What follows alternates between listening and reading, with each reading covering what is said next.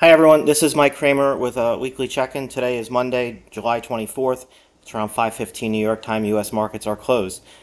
So we'll start off with the Nasdaq 100. That index has stalled out a little bit. We did get up to just shy of 16,000. We got to a high of 15,932 on July 19th, and we've been trading a little bit lower since. Now, interestingly, we had about 4 days above the upper Bollinger Band and about 4 days with an RSI above 70, which I consider to be an overbought condition. So not unusual to see a pullback and a move back into the Bollinger Bands and to see that RSI come back down. So at this point, hard to say if this is just a regular consolidation that's going to lead to some more sideways price action, or if we're going to continue to drift lower. Now, the one thing that is interesting and worth keeping an eye on is this Nasdaq 100 has now drifted below the 10-day exponential moving average for 3 days in a row. This is something that it hasn't done very often over the course of the last couple of weeks and months. You can see it certainly has flirted with that exponential moving average on a couple of occasions, and also it has acted more generally as a level of support. So you can see here there were a bunch of days, but this was really before we saw the index really take off. And since that time, you can see we fell below here, we bounced right back, fell below here, bounced right back. Here it acted as support. Here you can see we fell below, bounced right back, acted as support. And so this is really the longest it's been below.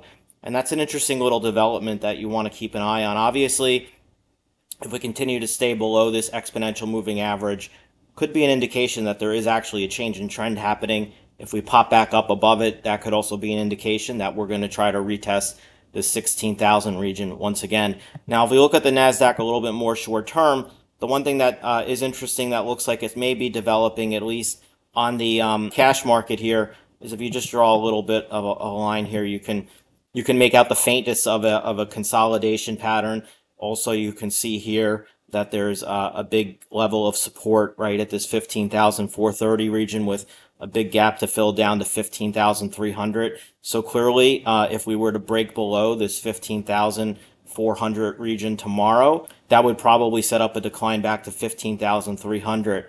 In order really to keep this index from, really drifting much lower or seeing these declines continue, you're going to really need to see not only the index take out the highs of the day, probably 15,500, but also really close above that 10-day exponential moving average. Although I really don't like the way the setup is at this point, and I don't like that we closed right at support. Not only that, you closed under, you tried to rally in the afternoon, you gave it all back in the final hour, you closed under all the previous highs and even some of the lows. And so that's really a pretty negative pattern, and I would be really watching for a drop to about 15,300 tomorrow. On the DJI, we've continued to move higher. Now, the Dow Jones Industrial Average has moved up quite a bit over the last couple of days. In fact, you can see there's 1, 2, 3, 4, 5, 6, 7, 8, 9, 10, 11 green candles. I don't remember the last time I've seen 11 green candles on the Dow Jones. And you can also see that we're in overbought territory here with the average trading above the upper Bollinger Band. Today we closed right on it, basically, just a touch below it. And you also have the index in an overbought position with an RSI. So certainly the Dow is looking like it may be a little bit overextended here. It's even looking like it could be due for a period of consolidation based off of some of those conditions. Currently, we're at resistance again at 35,400 or so. The next level to look for would come at around 35,800. Really, for this index, for the Dow to continue to move higher tomorrow, you're going to want to see it quickly take out 35,460 and then it can continue on its way.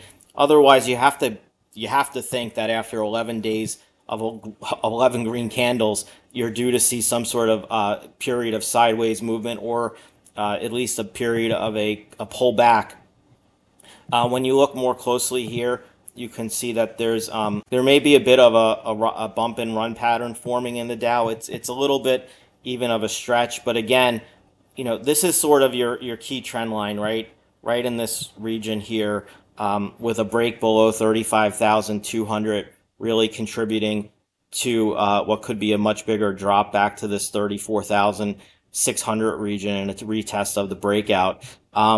So that's how I would look at that. Obviously, you've had really big movements in UNH.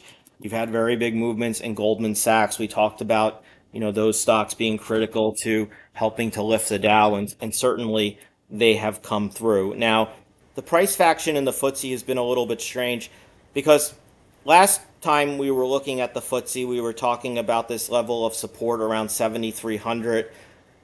We tested it 2 times and we held it, and we talked about if we held this, it could lead to a move higher back up to the 74.60 region. And we've continued even beyond that because now we've broken through this downtrend, which is a pretty powerful signal. The other really big key here is, how do you want to interpret this pattern? Is this near completion? Because this is where we started. And if you look, there's some nice symmetry between the two sides of it with the way at least the shapes are. And so if you were to think about it as potentially an inverse head and shoulders, and you were to measure from here to here and then use the breakout, you can see that we're almost right back to where we started at 7,700. Also, we saw that there was a strong move into the close, basically closing at the highs. So really, for this index to continue to move higher tomorrow, you want to see this rally start out and just continue. You don't want to see any sort of gap lower, any sort of pullback. You just want to see it continue to move up. I think that's going to really be your key, because if you start seeing a pullback in the FTSE, that could be a signal that this pattern, this inverse head and shoulders pattern, is maybe complete. It's not quite overbought yet, so there is some more room for it to rise.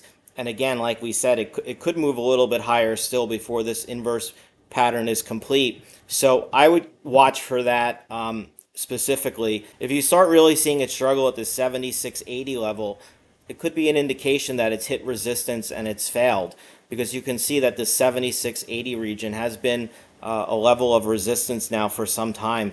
And so this is an important level if the FTSE is going to continue to move higher from here. We also have some big earnings coming tomorrow. We'll take a look at Alphabet. Just for full disclosure, I do own Alphabet. It is a long-term position of mine.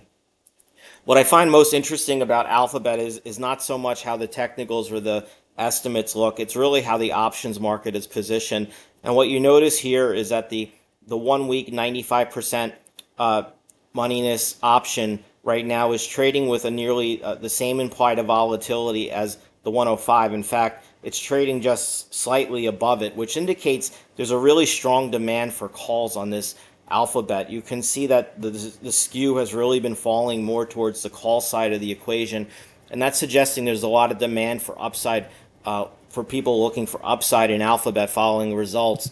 And what's interesting is when you look at the open interest levels in Alphabet, there's a lot of calls on the open interest with levels all the way up to 130, with a concentration really between 122 to 130 and the big concentration at 125, and then, like I said, 130 and even up to 134. With the implied volatility levels in Alphabet being so high that when the announcement comes and the news comes out, it's likely you're going to see a very sharp drop in implied volatility in both the calls and the puts. It's not unusual to see that.